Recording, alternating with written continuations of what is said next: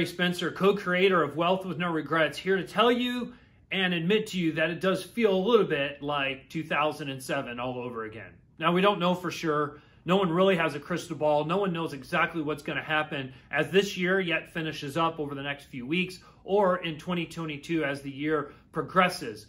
But what it does feel like is, man, there's been a lot of growth. There's been a lot of price appreciation in the stock market with assets and bonds and the like.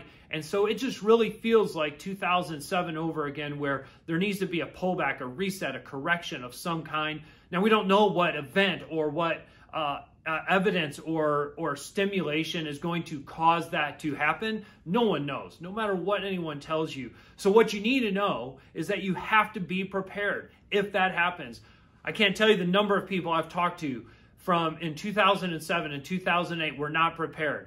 Some had an advisor, some did not. Some were making knee-jerk reactions, and some, as a result later on, kind of pivoted at the last minute, and it was wealth-destructive kind of decisions. So you need to know right now where you stand. You need to know if 2007 or 8, if 2001 happens all over again in 2022 or 2023 or whenever that happens, that you're not only prepared, but you have a plan. You have a plan of attack that you can get after the opportunities that would be presented, as well as take care of what you've already accumulated and have it protected so that you don't have to worry when that occurs.